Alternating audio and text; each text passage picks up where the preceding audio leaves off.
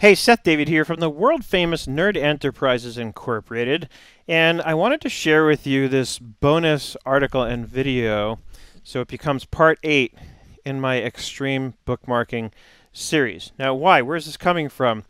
It's actually simple, and it's the kind of thing that comes up for me because of who I am, what I do, how I do it, essentially, which is I like to play with a lot of different apps. Now, this one came about quite by accident about a week ago as of the moment I'm recording this. I was testing out a friend's website in my browser, and I was putting the link into her website, and I was getting a dead page. It was as if the site was down. And I reached out to her, and she said, no, it comes up fine on my end. So I tried several different Chrome sessions, and I even dusted off Microsoft Edge and tried that, and I was getting the same result. Now, I know these things can happen regionally. I've had it happen where I end up with GoDaddy customer support, for example, and because my own site seems to be down, but they can confirm it's up in other areas of the country, just not here, and and then oftentimes it can be a browser caching, browser history issue. Of course, I tried clearing my browser history to get my friend's site to work, and that didn't yield any results. So, as a sort of last gasp, I said, well, clearly something's wrong on my end, because I even had a few other people test the site out, and they said it was fine for them. And after clearing my history, I'm like, well, that's not fixing the problem. What could be wrong? So I went and installed a browser that I've known about. It's been around for many years, but I hadn't looked at it in quite a few years until recently, which is the Opera browser. And I went and installed it just to test it out, just to see if the site would work there. Because this one, Chrome, even though you're in different sessions, it's still Chrome. And there might be some files that are being shared between sessions. Who knows? So I knew Opera would be a completely independent test. And funny enough, I tried her site in Opera. It worked perfectly. And what's really funny, not funny, haha, but funny, after that, when I went back to Chrome, her site worked fine. So I have no idea what was going on. But that confirmed it, that it was me and not her. But then something caught my attention. As I'm looking at the Opera browser, I'm like, I kind of like the look and feel of this. Like, it's been a while. While I'm here, why not check it out? Have a look under the hood, see what's going on. And of course, the first thing I want to know is how does it handle bookmarks, right? Because when I looked at it in years past, I always liked it. I sort of liked the idea that not a lot of people used it. I liked the idea that it boasted privacy and speed because it blocks ads and cookies and other things.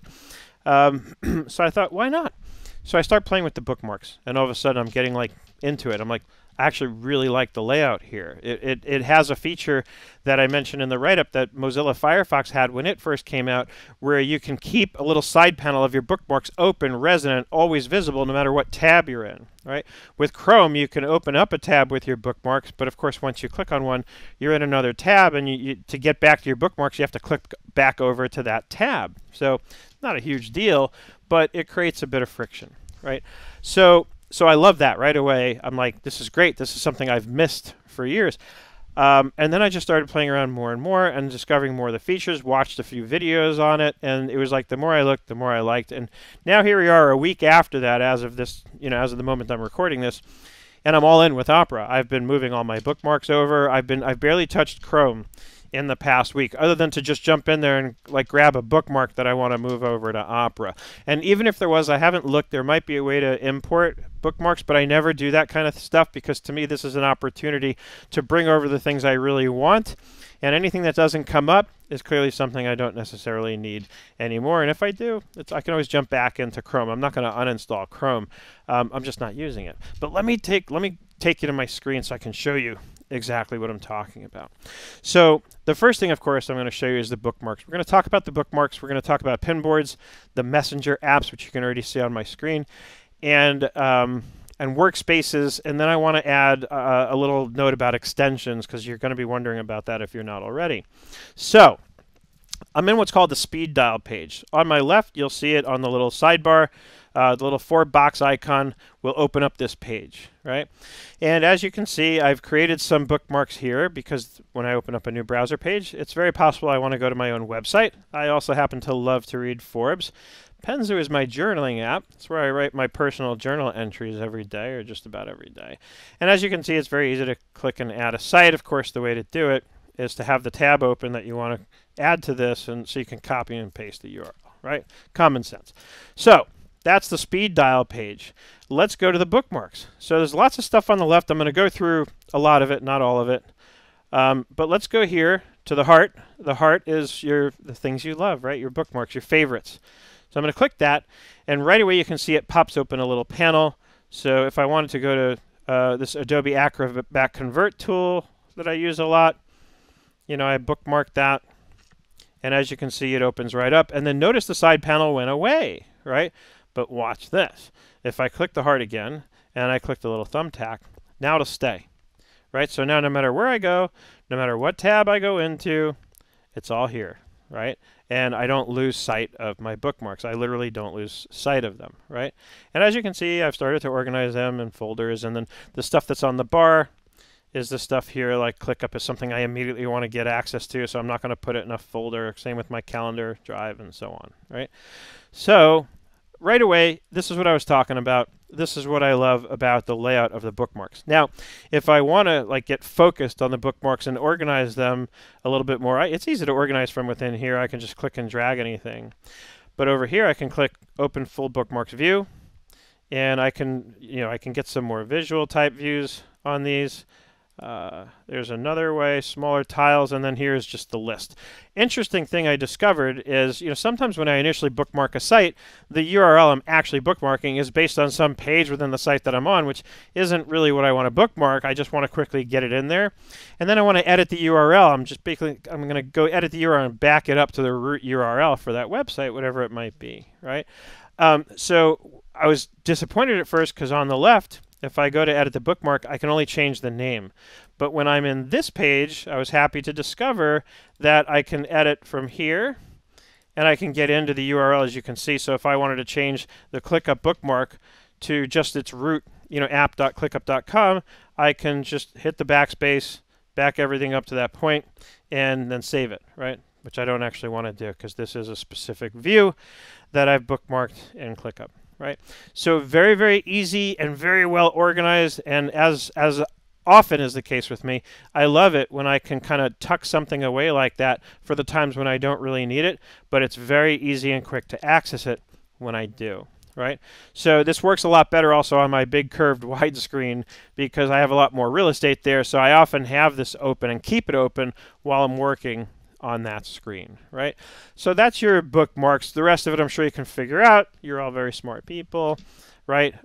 Creating a new bookmark, of course, if I'm here, I would just click the heart icon up here, and then from here I can browse. I can edit the name while I'm here, and then I can save it, right? So very, very easy to create bookmarks on the fly, as is the case with every other browser out there. Nothing, necessarily really special there. Okay, so that's bookmarks. Next, I want to show you pinboards. Now, pinboards are really cool. They're more visual, right? So when I go to pinboards, that's this icon on the left. Basically, and I'll get rid of that for now just to give us some more room. You create, little clusters of bookmarks, and I'll show you what the cool thing is about this. So I'll go into my reading pinboard, and I've just started, so there's not a lot in here yet. But you can see you can click on appearance and change the layout. Whatever you like. But the idea of this is, as you can see, it's collections, it's visual. I can actually edit any of these and change the image or add one if I don't have one, right over here. So very customizable. But the cool thing about this also is I can share it. So if let's say I'm working with a client and I want to be able to share bookmarks. As many of you know, I use Google Docs a lot, and so there may be some key Google Docs that I want to share with the client. Well, all I have to do is create the pinboard with those links to those documents in that pinboard, and then I can click share and send my client this link, and then my client can access these pinboards. Now, I haven't tested it to see what it looks like from the other side. I get this. I'm pretty sure it's going to be view only for the client, but it doesn't need to be more than that. This way I'm kind of deciding what goes in there and what we need. Obviously, if the client wants me to add something, they can request it, but it's a nice, easy way to share something like this with a client or anybody that I'm collaborating with for any reason, so we can just kind of share bookmarks, right? I think there is a way to make it so that other people can come in here and add their own bookmarks. It may even work that way right off the bat with that share link. Like I said, I just haven't tested it that far yet. This is all still very new to me, but I love the idea of the pinboards, just based on the visual nature of it, as well as the collaborative nature, right? And down here, you'll have Opera will, this was in here by default. from Opera, so you can kind of learn more about pinboards and how they work. So that's pinboards. Next, Messenger apps. You can already recognize them, I'm sure, on the left. Here's Facebook Messenger. If I want to jump in here and I want to respond to something, I can jump in here. I can respond to my wife here real quick. I can pin it to keep it open if I want to be able to, like every time my wife responds while I'm working, then I can just write her another response. So I can pin it. I can resize it. Again, this works a lot better when I'm in my larger widescreen. And of course, when I'm done, I can unpin it and get it out of the way. Same thing with WhatsApp, which is where and how I keep in touch with a lot of my family members, right? So, my father especially loves to post stuff in here, family memorabilia, that sort of thing. And of course, we've got Instagram and Twitter, so this is just a quick window into my Twitter account, so I can go in here and, if I want to, I can comment on Chris Brogan's post here on Twitter. And I love Twitter. I still love Twitter. I love the fact that they included Twitter here because it's not as popular, I don't think, as it used to be. Although nowadays, with what's going on with Facebook and everything, maybe it'll get more popular again. Workspaces was like the final thing that pushed me over the edge and made me feel like, okay, I need to go all in with the Opera browser. Now, many of you I know, because I've seen you, like to have 100 tabs open. And there's so many tabs open that they're so small that you can't even tell what they are anymore. So I'm not sure how that's useful, but what do I know? The solution I think that Opera has come up with for that is the workspaces. So this is customizable. I can right-click and I can manage workspaces. So you can see I have one that I'm just calling work. P-Link is a client of mine, and I'm doing a lot of Airtable stuff for them. So I like having their own workspace so I can keep the different Airtable windows open that I need for working and things. 97 and Up, most of you know, is my mentor program. Communications is actually where I will keep track of things like my email, right? So if I want to, and I love this because I can jump in here into communications, and I have my SethWorks network, there's my email, I have Twitter open in there, but this way if I want to take a break and do something other than, actual work or whatever, communications-wise, I can jump in here real quick, I can see if there's anything I need to respond to, and then I can click right back to the Work tab over here, the Work workspace, and get back to getting focused on, the work at hand, right? So I love this. Again, if you right-click, you can manage workspaces, very customizable. If I'm editing a workspace, you have some icons you can choose from to create the visuals. That's how I did it, that you can see on the left. And I love this. I love this way of kind of dividing up where my tabs lived. And by the way, if I close Opera, if I close the whole browser down, it's great because it remembers the tabs that I had open.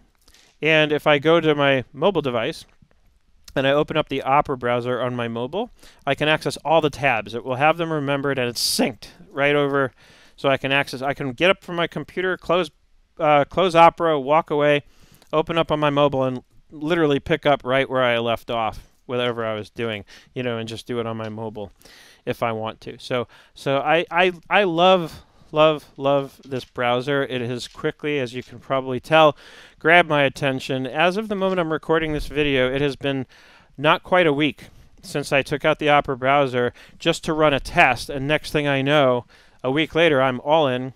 I'm moving everything over. I've barely opened Chrome all week long, other than, I think I said this before, to grab something like a URL out of it that I want to open up here in Opera and save that bookmark in Opera. I also promised you extensions, so let me show you that real quick. Opera's extensions are, where'd they go? They're down here, okay, and you can customize the sidebar to control what shows. Here's extensions. So Opera has a lot of its own extensions, but there's one really important one that I want to show you that you're going to want to turn on, which is this one, which is called Install Chrome Extensions. So I was worried because I rely heavily on a few Chrome extensions in particular, such as ClickUp, so I can easily add emails into Chrome as a task, right? I use that all day long, every day. And also my extension for the brain. So of course the first thing I did was check to see if Opera had those extensions. It doesn't, but then I discovered this. And the way this works is, as it suggests, you can install any Chrome extension.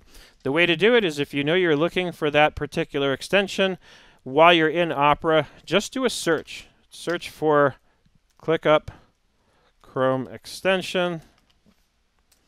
it will take you to some search results. You'll find the site pretty easily. And since I'm viewing it in Opera, if I click Install Chrome extension from their website, Opera is going to pick it up. It says remove because I've already installed it. If I hadn't already installed it, it would say add to Opera. So and I love when they're smart like that. Like they've taken the time to reassure me that I'm not going to mess something up. It actually will say add to Opera, so it's very clear to me that I'm not like going to break the browser somehow by installing an incompatible extension, right? It sort of just makes it clear that what I'm doing is going to be fine. Now you will get a prompt from Opera basically saying, hey, this is not one of our extensions, so we can't guarantee anything. But like I said, so far I haven't had any problems, and I'm often running very seamlessly, doing all the things I've been accustomed to doing in Chrome.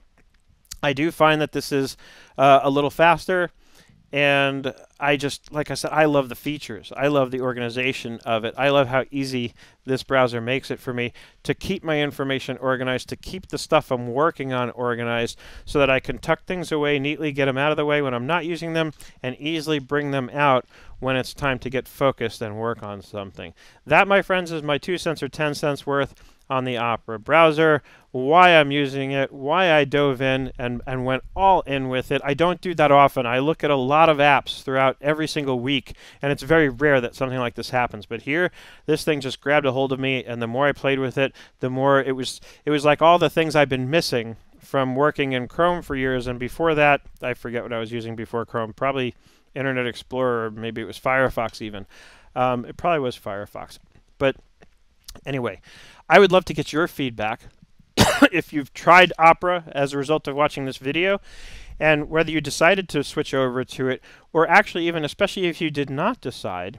I would love to hear your feedback. The best way I can learn is to learn by focusing on information that goes against what I think. So if you disagree with me, I would love to know why, because I might learn something from you by actually listening to what your reasons are for why maybe you didn't love the Opera browser and went back to Chrome or Edge or whatever it is you've been using. On the other hand, of course, I'd also love to hear from those of you who try this out and end up adopting it, because again, I'd love to know the reasons why, the specific reasons, whether it was the same as mine or maybe it was something else. I'm always looking to learn from you just as much as I want to be able to teach you what I've learned and experienced. So it's a two-way street, and along those lines, post your comments below where you're watching this, or you know how to find me on my website. So find me, and I will be happy to engage in a conversation with you and learn from you what you like, what you don't like, and why you may or may not have chosen after watching this to adopt the Opera browser into your tech stack. As always, I hope you had some fun here, learned something along the way. I hope you're having an absolutely fantastic day, and I look forward to seeing you on the web.